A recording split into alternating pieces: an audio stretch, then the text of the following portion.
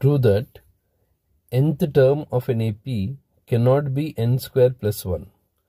Justify your answer. So they're telling nth term, it cannot be n square plus 1. So what I'll do, I'll find three terms of this series. A1.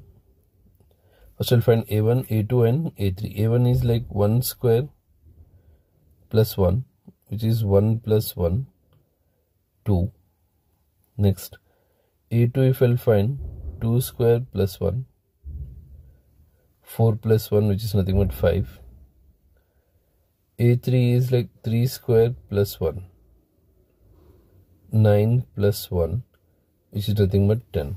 So here I got A1, A2, A3. Now I'll check whether the series is in AP or not. Like see, I'll check with A2 minus A1.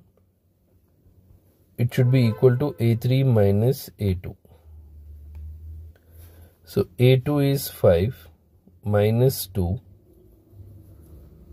5 minus 2, it should be equal to 10 minus 5. 5 minus 2 is 3. 10 minus 5 is 5. So here see, A2 minus A1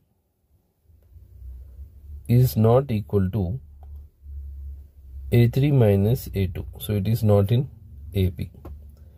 Or you can check in the another way. This you can consider as A, B, C.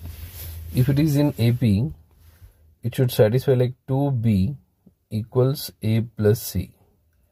So 2 times 5 is 2 plus 10, which is nothing but 10 equals 12.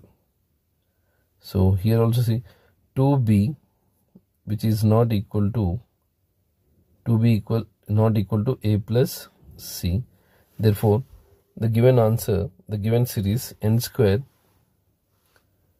nth term, n square plus 1